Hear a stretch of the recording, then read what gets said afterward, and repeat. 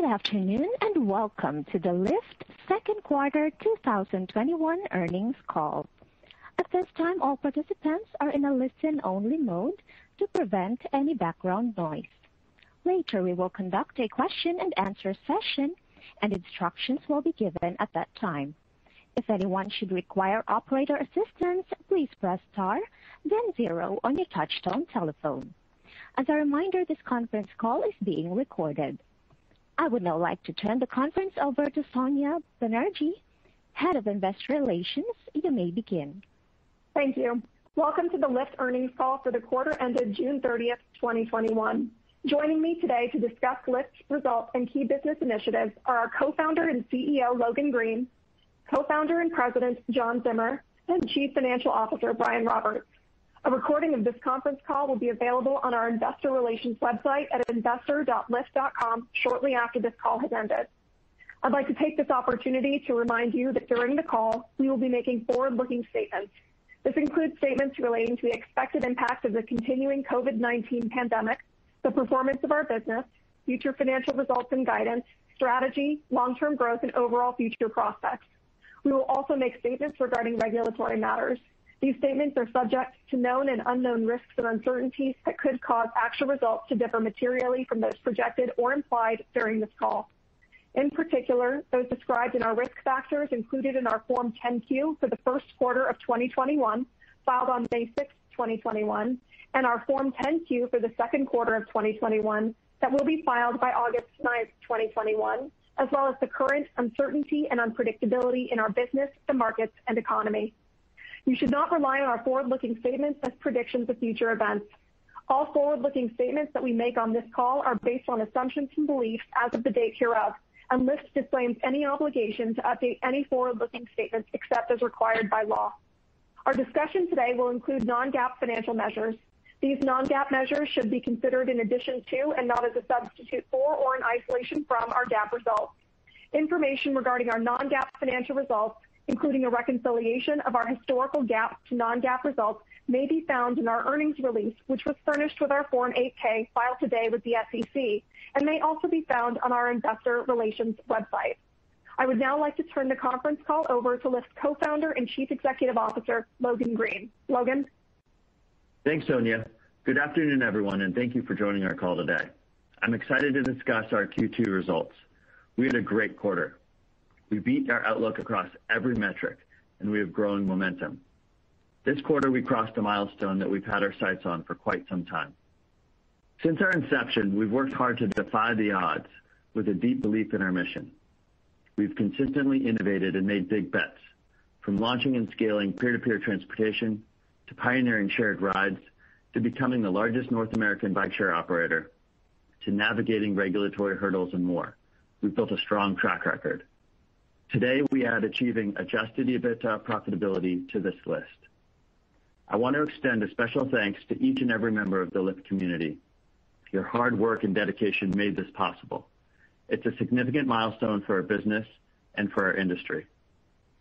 Ride-sharing is now so mainstream that it's easy to lose sight of how much has changed. Less than 10 years ago, peer-to-peer ride-sharing didn't exist. Lyft launched in 2012, and it took a year to reach 1 million rides. Now we facilitate hundreds of millions of rides every year. When I think about how far we've come and how much the team has accomplished, I'm incredibly proud. In the fall of 2019, we announced our plan to reach adjusted EBITDA profitability in Q4 of 2021.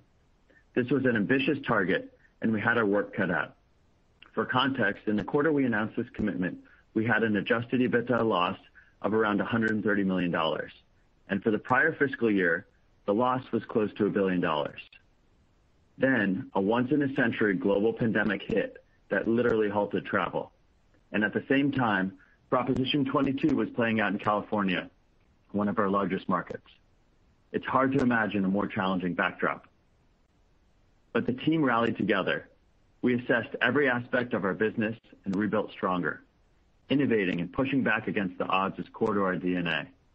John and I have been fighting for our mission, business, and this industry for more than a decade. And now we've built a much stronger company. The fact that we achieved adjusted EBITDA profitability 2 full quarters earlier than we initially expected is clear evidence of this fact.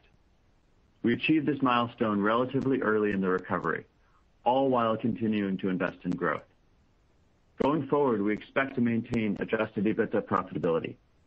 As we said in our original founder's letter from our IPO, we're going to continue to strategically balance our investments in growth with profitability and deliberately lean into growth, especially since it's still early days.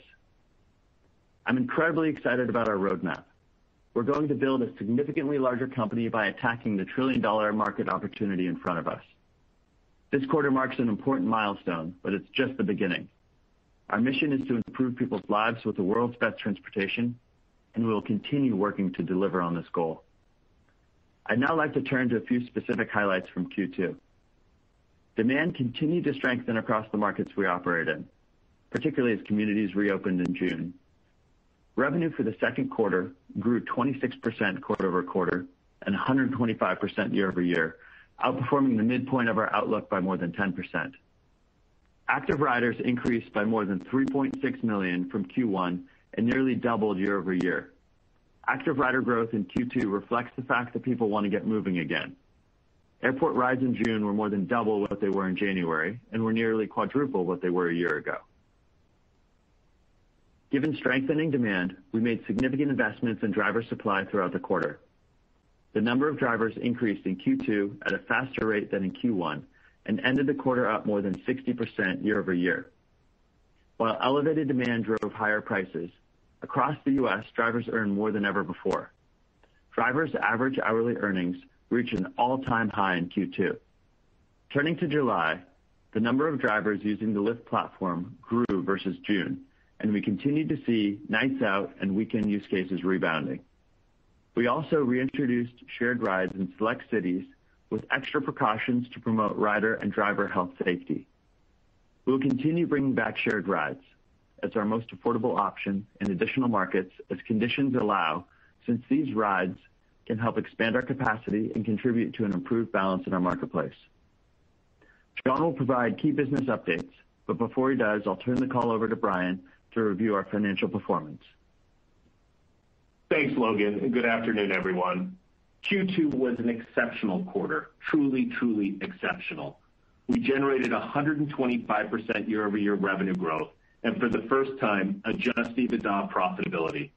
The second quarter provides powerful validation of our business transformation as we achieved adjusted EBITDA profitability with rideshare rides still well below the level reached in Q4 of 2019.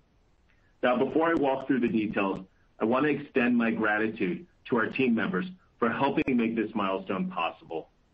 Lyft has always attracted talented individuals who are passionate about our mission and embrace our values.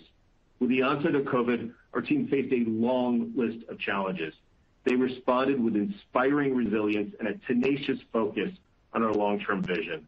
Together, we built a financially stronger and healthier business that will support our continued growth and expansion. Our business is a reflection of their commitment and hard work. In addition, from day one, we have been driver-centric. We've always known that it is critically important to invest in our driver community and create compelling opportunities for them to use Lyft.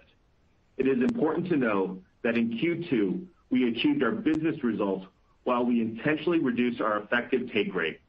As Logan mentioned, drivers generated record hourly earnings on our platform.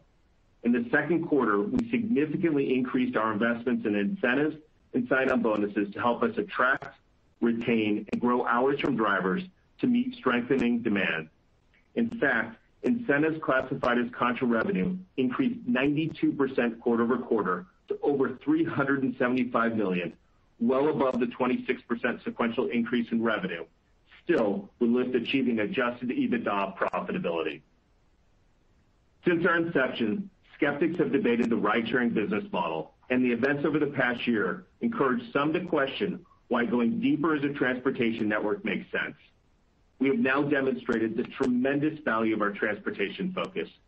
Going forward, we expect to remain adjusted EBITDA profitable as we increase investments to fuel long-term growth.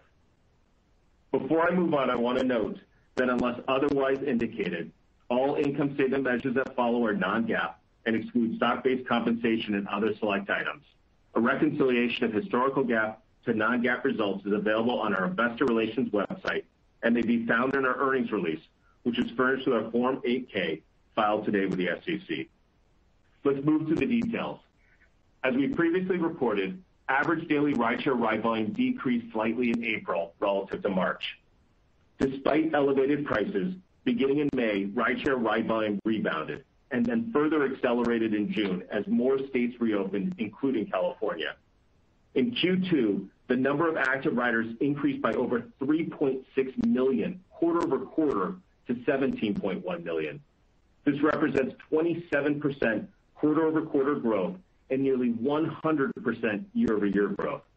As states began to reopen, we benefited from a return of riders from prior quarters, as well as new rider activations, which increased 26% quarter over quarter. Revenue per active rider decreased slightly quarter over quarter and increased by more than $5.50 year over year to $44.63. Rider activations increased 7% month over month in May and increased a further 9% in June. Rider activations near the end of a quarter are typically dilutive to revenue per active rider since there's less time to generate revenue. Helping to offset this headwind was the recognition of licensing revenue from Argo related to data to help accelerate the development of autonomous vehicles. The combination of these trends, especially the addition of over 3.6 million active riders, led to an over $150 million sequential increase in second quarter revenue to $765 million. Q2 revenue is $75 million above the midpoint of our revenue outlook of $680 to $700 million. Similar to the first quarter, elevated rideshare pricing in Q2 drove record rideshare revenue per ride, which had a beneficial impact on profitability metrics since certain costs are relatively fixed like depreciation or less correlated to the price of rides, for example, computing costs. This led to all-time record contribution margin and adjusted EBITDA margin. Contribution margin in the second quarter was 59.1%, which well exceeded our outlook of 56.5% to 57.5%, and was up substantially from the 35% in Q2 of 2020. The outperformance on revenue and contribution margin relative to our outlook helped drive strong Q2 contribution of $452 million, which is nearly 4 times the level generated in Q2 of 2020. We exceeded the midpoint of our contribution outlook by nearly $60 million, or 15%. For each dollar of incremental revenue growth, contribution increased by over 70 cents. As a reminder, contribution excludes changes to the liabilities for insurance required by regulatory agencies attributable to historical periods. As we previously discussed, to help reduce volatility in our financial results, on April 22nd, we signed an agreement to reinsure a captive insurance entity for select historical periods. In the second quarter, there was no adverse development net of reinsurance recoverables from this policy. Let's move to operating expenses. Operations and support expense for Q2 was $86 million, a decrease of 2% year over year. Operations and support expense as a percentage of revenue declined to 11.3% in Q2, down from 13.7% in Q1. R&D expense in Q2 was $130 million, roughly flat with the level in Q1. As a percentage of revenue, R&D expense declined to 17% in Q2, down from 21.7% in Q1. Q2 sales and marketing was $89 million. As a percentage of revenue, sales and marketing was 11.6%, roughly flat with Q1's 11.4%. Within sales and marketing, incentives were only $10 million, or 1.4% of revenue. This represents a decline of over 20% quarter over quarter. G&A expense in Q2 was $153 million, down 9% from the year ago period. G&A expense as a percentage of revenue was 20% in Q2, down 550 basis points quarter over quarter. In terms of the bottom line, our Q2 adjusted EBITDA profit of $24 million was over $60 million better than the midpoint of our loss outlook of between $35 and $45 million. It's worth noting that Q2 adjusted EBITDA included $16 million of benefits related to 2 items.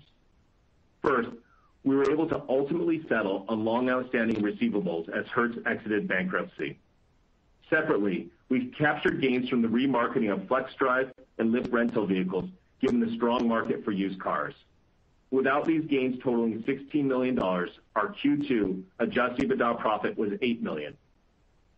Unrestricted cash equivalents, and short-term investments slightly increased quarter-over-quarter to $2.2 billion. We expect unrestricted cash equivalents, and short-term investments to increase again in Q3 with the sale of Level 5, which closed in July. Before I move to our Q3 outlook, I want to remind investors that while declining COVID case counts in Q2 fueled a rebound in our business, the pandemic is not yet over, especially with emerging variants and a return of restrictions in certain markets. We are cautiously keeping an eye on new developments and expect continued volatility and variability among cities. Future conditions can change rapidly and may impact our outlook. Now, in terms of average daily rideshare ride trends, despite the recent growth in COVID case counts, July was our best month since March of 2020. Now, to avoid impacting long-term rider loyalty, we are focused on providing our users with the best possible experience. To date, riders have been relatively patient with the less than ideal prices and service levels since they are faced industry-wide. Although we expect supply tailwinds from the expiration of federal unemployment benefits, we plan to maintain elevated levels of new driver sign-on bonuses and incentives, even as prices in our marketplace are expected to decline. If growth is stronger than expected, we plan to incrementally increase investments to add more drivers given current service levels and expected demand recovery trends. This strategy will limit potential upside in Q3 revenue and adjusted EBITDA. We want to improve rider satisfaction and be ready ahead of additional demand recovery. We believe this is the right decision, even though it will temporarily dampen Q3 revenue growth and adjusted EBITDA leverage. It's also important to understand that certain factors in the second quarter were unique and are not expected to recur to the same degree, especially the elevated prices of rides. The pricing environment in the second quarter, caused by the demand inflection, contributed to a 7% quarter-over-quarter increase in rideshare revenue per ride, which positively impacted our top line, operating leverage, and profitability. As I mentioned, we are maintaining elevated supply investments to help lower prices in Q3 for our rider community. And as a result, we expect rideshare revenue per ride will decline on a sequential basis. Now, our Q3 financial results will benefit from the sale of Level 5, which closed on July 13th. With a mid-July close, we expect to remove roughly $20 million of related costs in Q3 relative to Q2.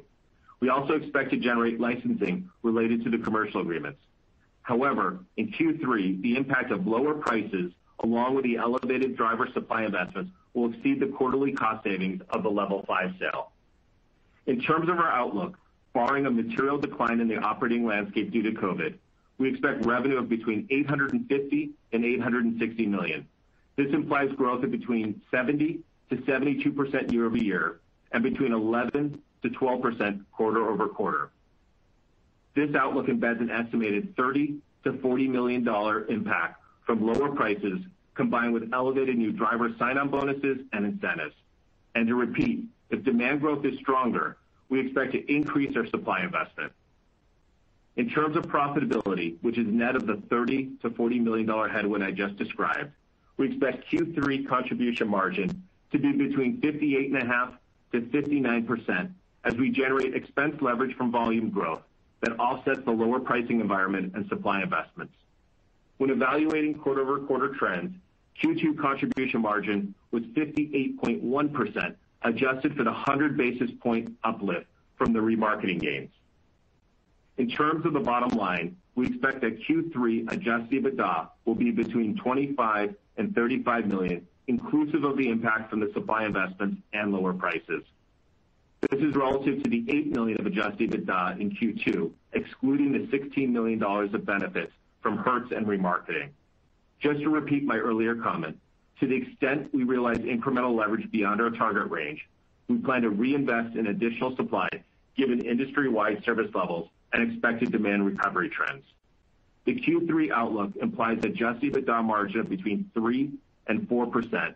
This compares with 1% in Q2, excluding the $16 million of benefits.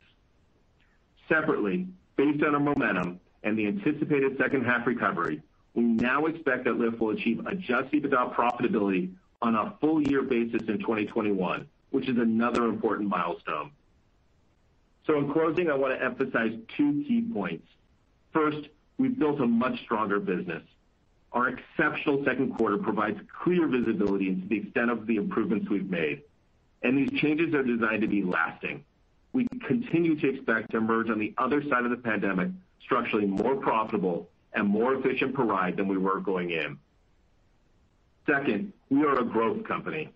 Achieving profitability is an important milestone to demonstrate the strength of our model, and we plan to maintain adjusted EBITDA profitability going forward. At the same time, we believe it is in the best interest of shareholders for Lyft to avoid over-rotating on profitability too early. Beyond the recovery, we have a large untapped market opportunity in front of us. We have a TAM in excess of $1 trillion, which provides a long growth runway.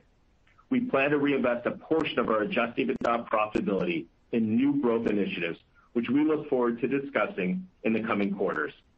These strategic investments expand on our core competencies and monetize assets that are part of or underpin the Lyft ecosystem. As Logan shared, we expect to build a significantly larger company as we attack the massive market opportunity in front of us as a transportation-focused pure play.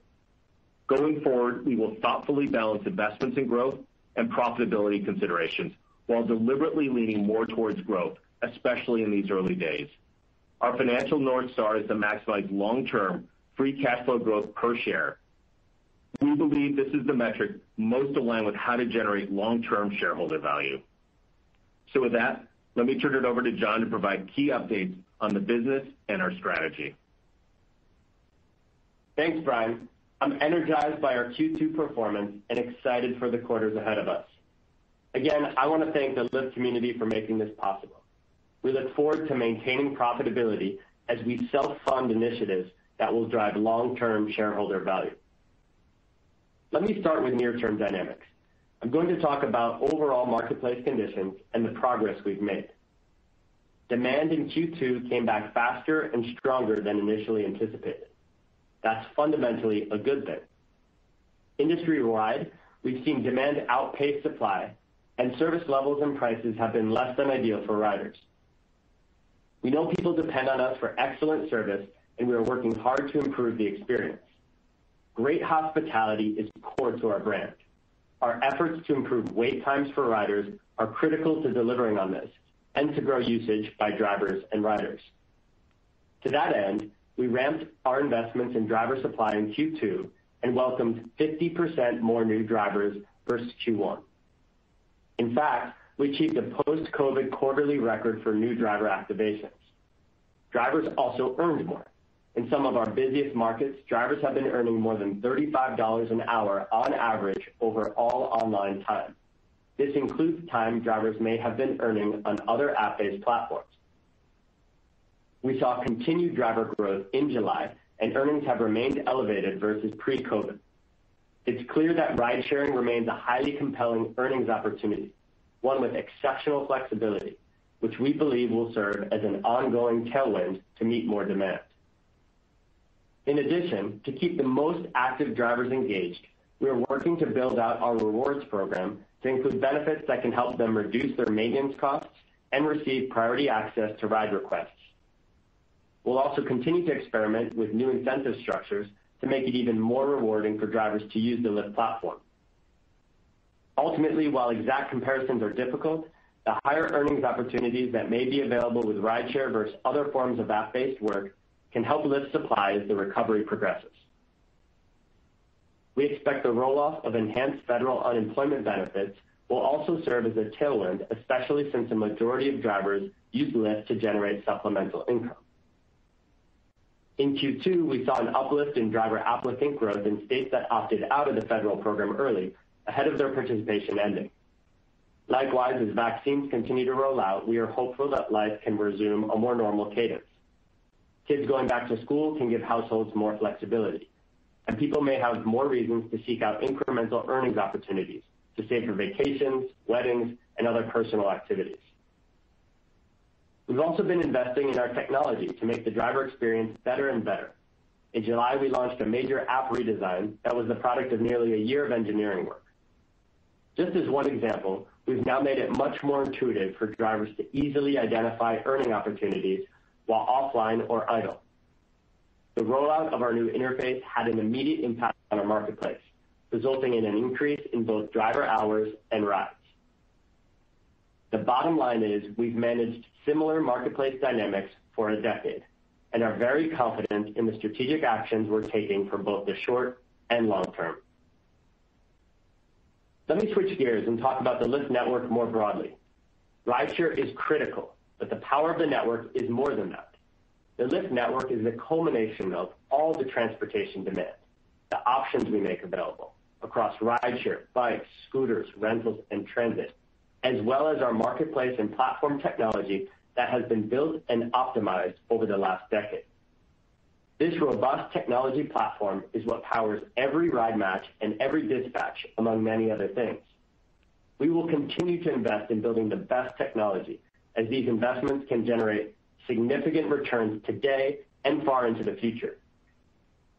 For example, over the last few years, we've been investing in building our own in-house mapping technology, specifically for our transportation network.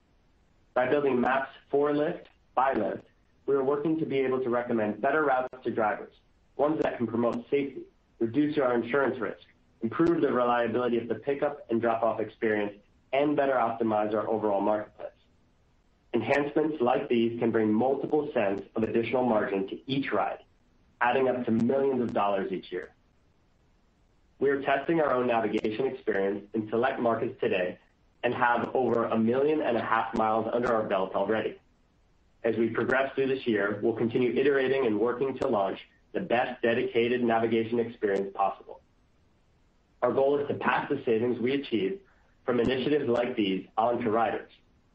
The more value riders receive from Lyft, the more likely they are to use Lyft more often, and the more likely we are to attract new riders. Ultimately, to unlock more of our TAM, riders should be able to spend less on transportation overall, but more on the Lyft network.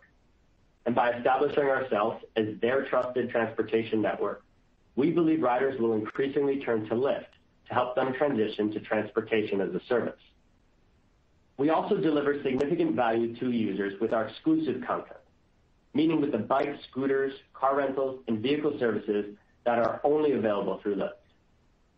Our vehicle service center's high customer satisfaction scores reflect the work we've done to reimagine the auto care experience. In addition, we've found that when less frequent rideshare riders start using our bikes and scooters, they quickly start using both more often.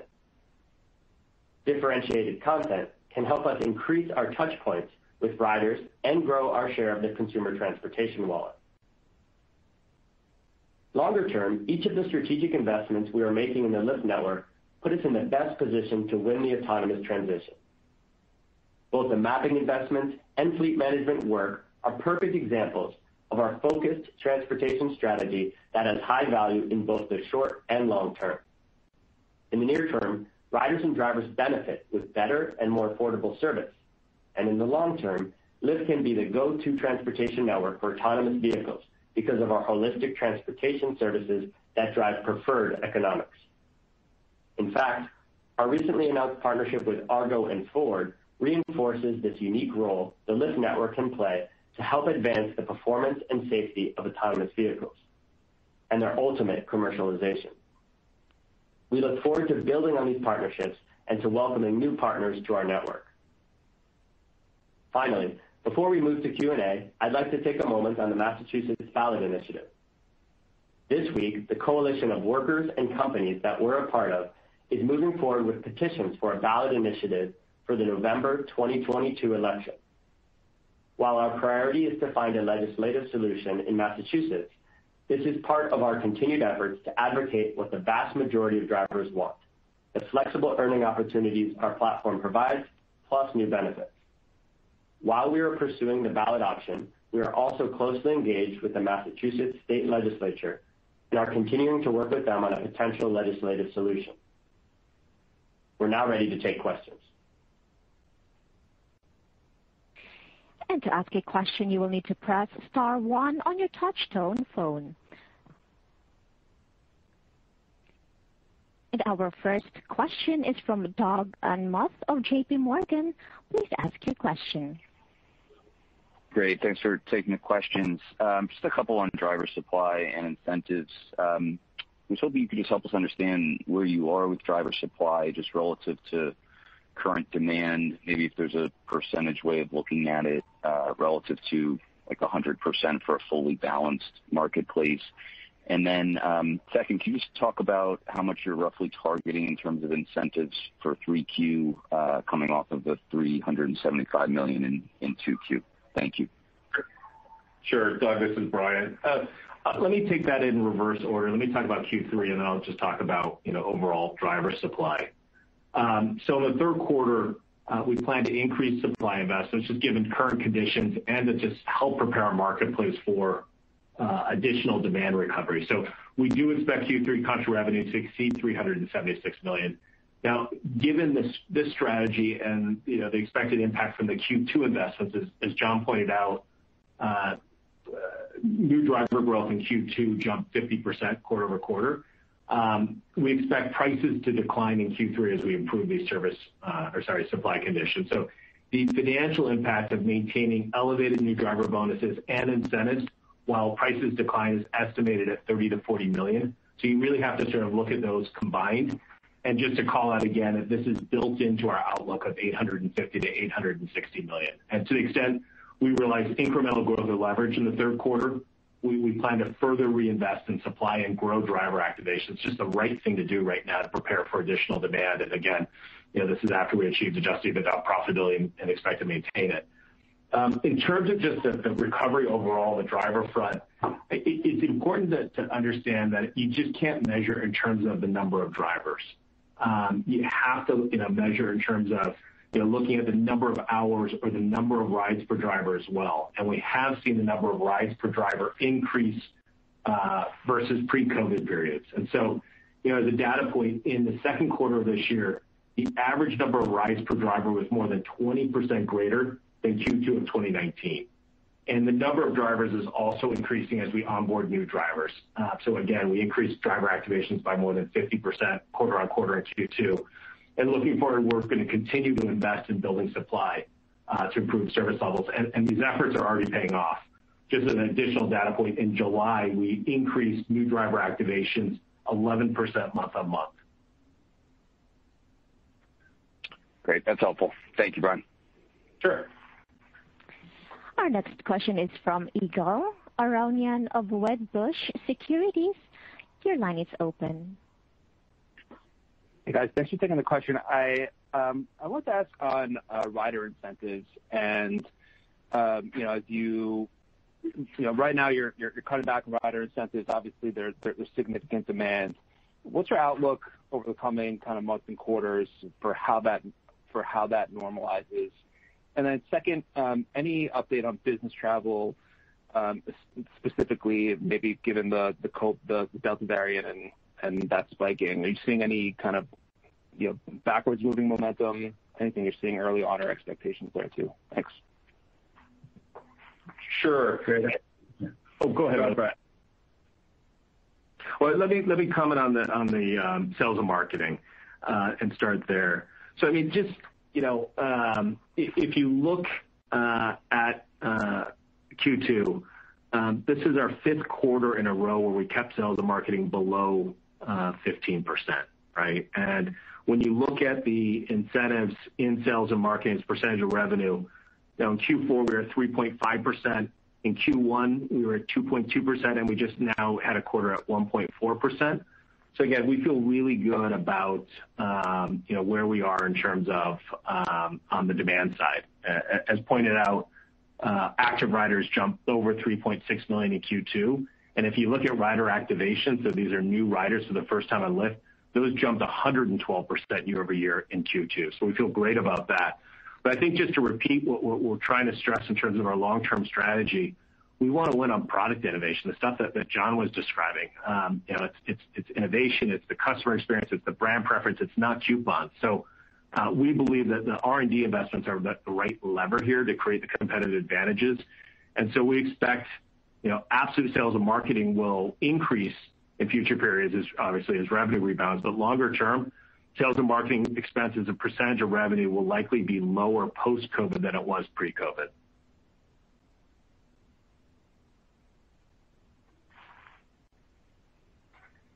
Thanks. And then, in terms of on the business side, I would say, the one area that really stood out, one use case that stood out in Q2 was airport rides. And I think historically, airport rides, there's obviously consumer or personal travel that's baked into that, as well as corporate travel.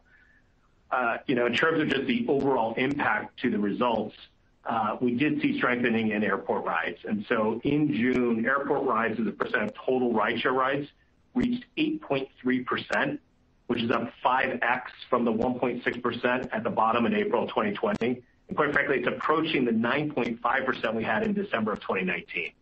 And so I think that is a combination. I think in terms of, post, in this recovery, we expect all use cases to return. We expect that commute rides to strengthen as more companies return to the office, and then we expect business travel should begin to, increase and accelerate around the same time this year, and then really accelerate next year. Got it. Thank you. Your next question is from Stephen Ju of Credit Suisse. Please ask your question. Okay. Thank you so much. I guess I have kind of an interconnected question on the incentives. So I guess maybe for John or Logan. So, presumably as you increase the payouts of driver incentives in the third quarter, your competitor will probably respond in a similar way. So, it looks like you're going to reach over $1 billion of incentive spend this year, which is about 2x what you had been spending in 2019. So, between the two of you and the steps that you're about to take, is this just a matter of making rideshare more attractive and an irresistible thing for drivers to be doing to earn money versus other things that they can be doing?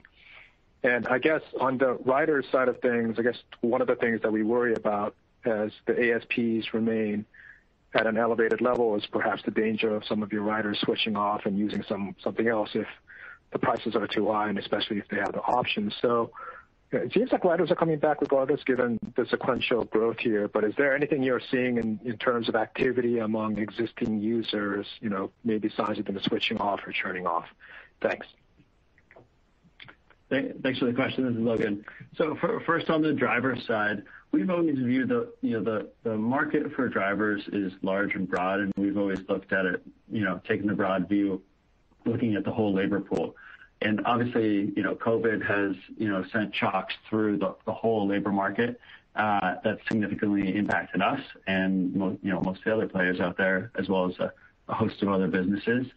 And so as we look at, sort of driver incentives, they really, blend for us as we're running the business, along with just what is driver pay, right? What's the price of labor at that time of day in that city? It is unique, it is dynamic, and it's our job to stay on top of it and to move with the market. And so we're always looking to, ensure we're paying drivers competitively and provide the best service levels. And, as driver pay increases, more drivers come onto the platform, and it's not just pulling from, from our closest competitor. It's pulling from the market more broadly. So that's kind of our long view. We really don't kind of look at it in a narrow sense. Brian, I'm wondering if more color would be helpful. Yeah, I think John's going to say something, and then let me chime in. Yeah, one other point I just want to make is, and you see in some of the numbers Brian recently talked about, is that one thing we've really invested deeply in over the last, I'd say, 2 years has been the marketplace technology that underpins almost everything we do. So like as an example, these are not actual numbers, but if you have 100 drivers in a region and prior to improving your routing and mapping technology, which we talked a bit about, you could complete 150 rides in a 1 hour period with those 100 drivers. There are cases where you can complete more now, say 175, 200 rides with that same pool of drivers. Now that's good for drivers. Drivers earn more and they have less downtime, and it's good for the business and it's good for riders. So a lot of the investments that we've been making over the last 2 years will really show in an earnings report like this, and we hope in the earnings reports to come, but often are hopefully invisible to the customer because it's more under the hood. And Stephen, let me just add, and then I'll pivot to your second part of your question. I would say in general, both companies seem focused on onboarding new drivers and welcoming back drivers who may have stopped driving during the pandemic. And so, according to third-party data, the industry does continue to appear generally rational in the design and structure of supply investments. So we don't see a strategic change here in terms of the competition. And from our vantage, we just achieved adjusted EBITDA profitability and plan to maintain it. And I think beyond Q3, we believe as federal unemployment benefits expire, we will benefit from organic supply tailwinds. We also expect that we may see an influx of delivery drivers if delivery slows once communities fully reopen. And you just, remember, in the gig economy, rideshare tends to be king. While exact comparisons are difficult, we believe the earning opportunities are greater in rideshare based on historical studies, which again does provide some organic tailwind. I think in terms of your second part of your question, in terms of alternatives for riders, look, right now the industry is supply constrained given there's just so much demand. But to date, riders have been relatively patient with the less than ideal prices and service levels since they're faced industry wide. And though we do again expect some of these tailwinds, we want to improve rider satisfaction, be ready ahead of additional demand. And I would just say again, keep in mind in Q2 we added over 3.6 million active riders, which again was up nearly 100% year over year, up 27% quarter over quarter. And new rider activations, again, these are people brand new to Lyft as riders, increased 112% year over year. So again, we expect our marketplace to fully rebalance, and eventually we will exceed our prior active rider peak. Thank you. Our next question is from Mark Mahaney of ISI. Your line is open.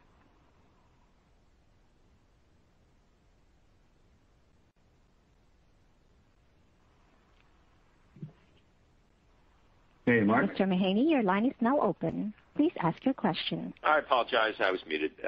Could you talk about new use cases that you may have seen for Lyft for ride sharing over the pandemic, if you've noticed new patterns, new use cases, and I guess throwing into that, with still safety concerns potentially over taxis and public transportation, whether that's created kind of at the margin incremental demand. Can you see that in the data? And then secondly, the profitability goal that you reached clearly on much lower levels than you had prior to COVID. So what does that say about your long-term profitability margins? And I can't remember. I think at the time of your IPO, you laid out some long-term margins, and that's a world away. So what are you thinking now in terms of long-term at scale? What kind of margins the business can generate, given what you've now been able to accomplish? And obviously a very different environment than we all thought would be the case, a year or two ago. Hey, thanks, Mark. I'll start. This is Logan.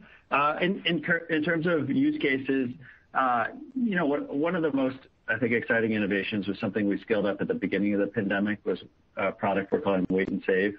And as we sunset shared rides at the start of the pandemic, we wanted to, give our riders another great option for trading off time and money. And that's what Wait and Save unlocks. It captures some of the efficiency of having riders wait a little longer until we have a nearby driver that we can match them with.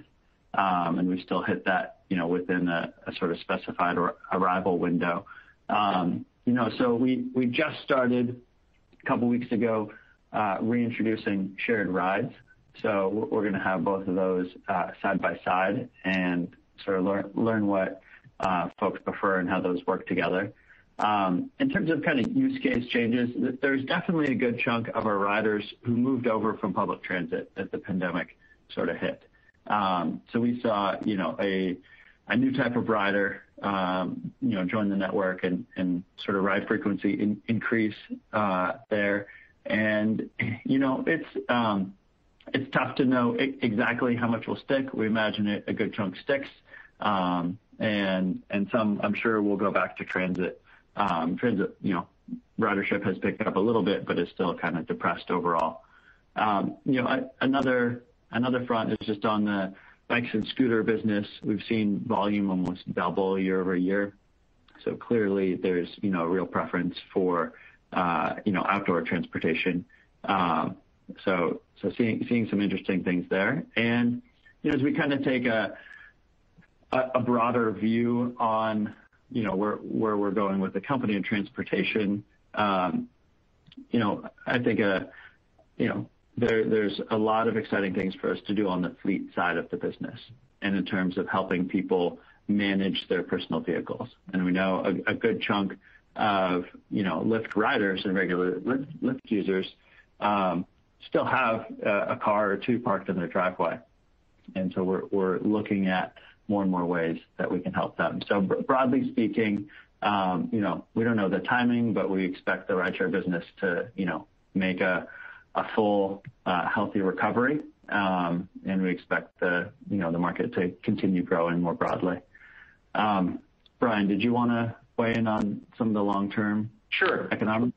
Sure. So, obviously the pandemic isn't over. And so given continued uncertainty, we're only providing a 1 quarter outlook at this time.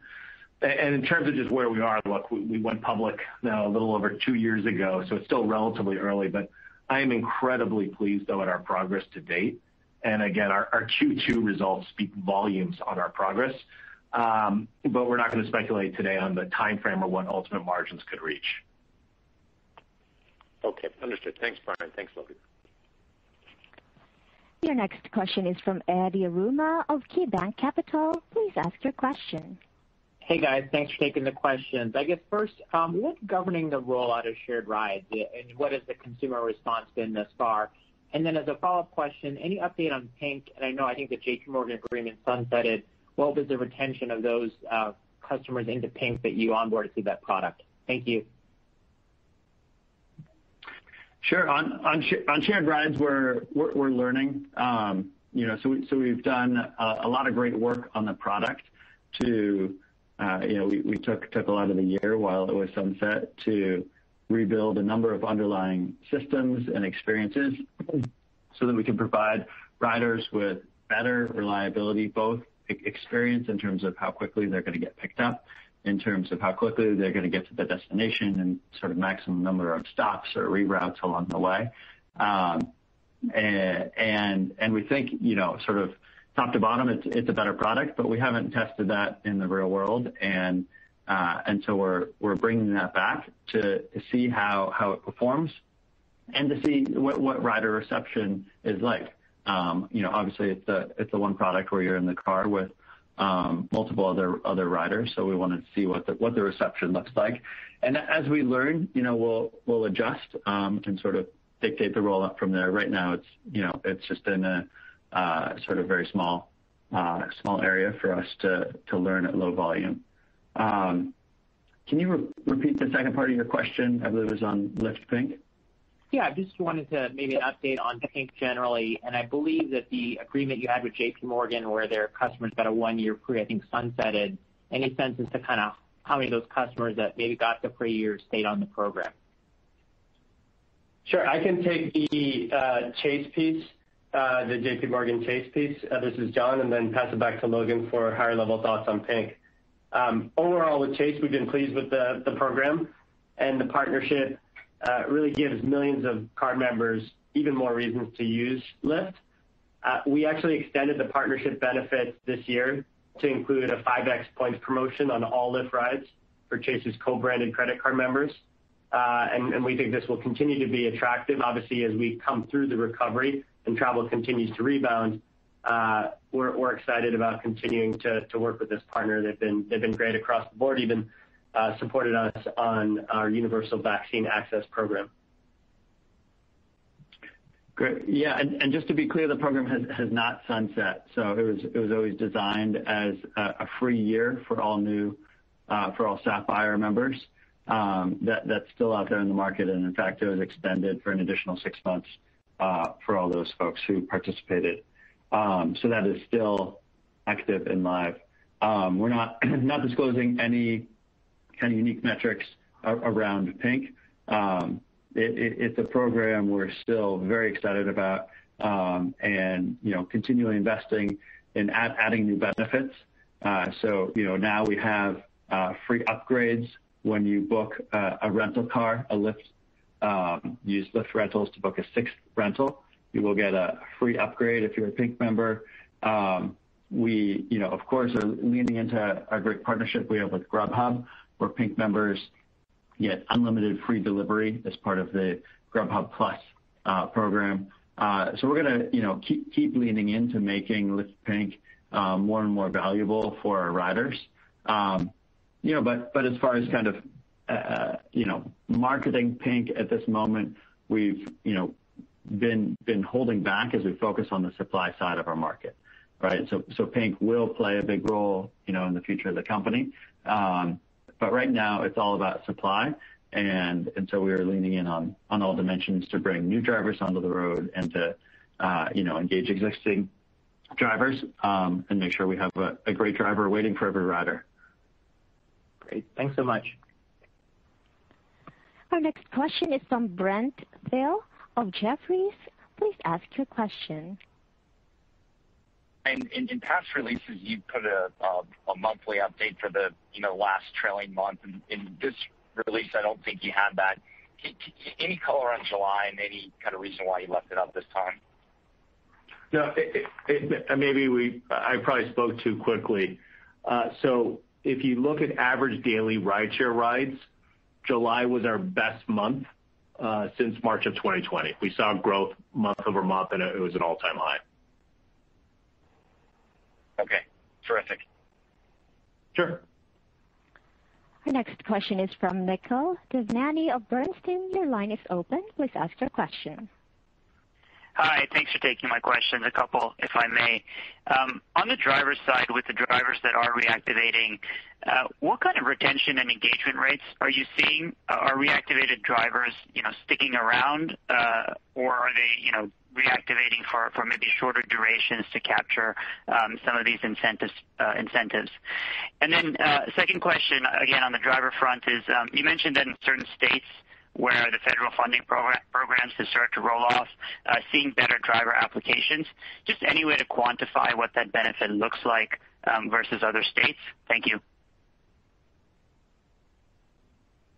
Thanks, Nikhil. This is Brian. I think on let me just start with part two, and I'll come back to part one.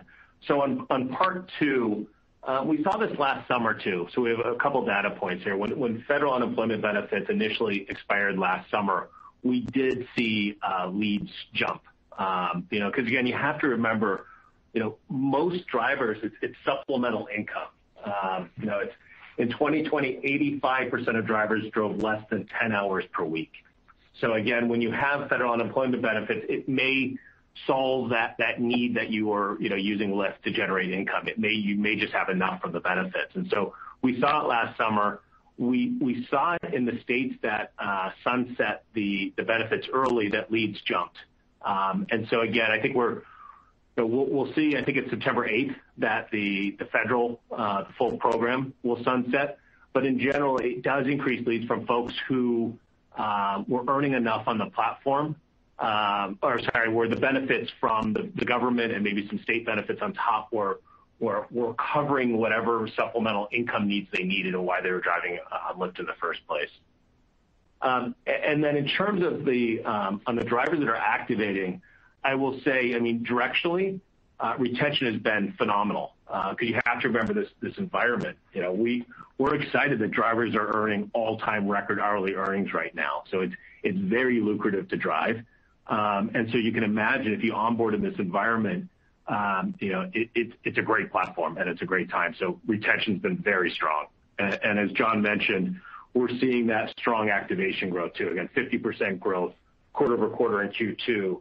And as I mentioned, just in the month of July, we saw 11% growth month over month in new driver activations. Great, thank you.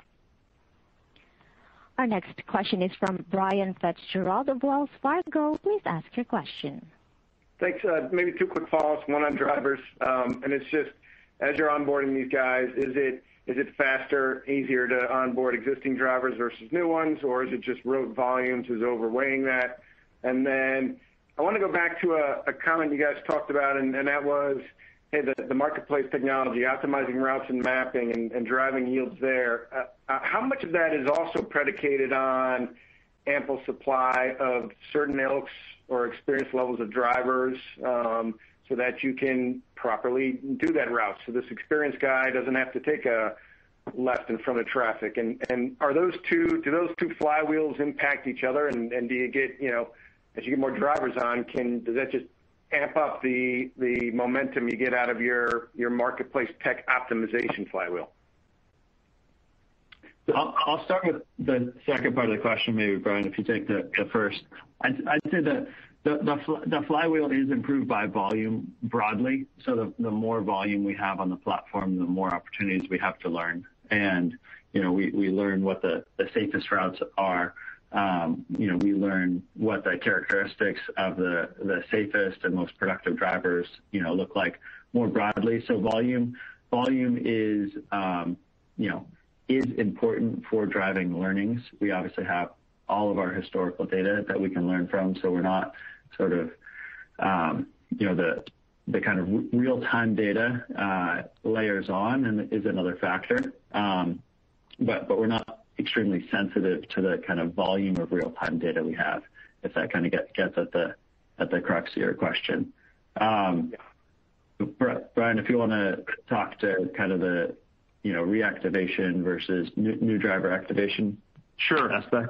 Absolutely. So I think right now it's not an either or, it's an and, right? So we are bringing on new drivers, and as I mentioned, it is an amazing time to activate on the platform because almost any hour of the day you can turn on the driver app, which we redesigned, and you can start earning almost immediately, which has been fantastic. So as I mentioned, retention of new drivers is looking really strong.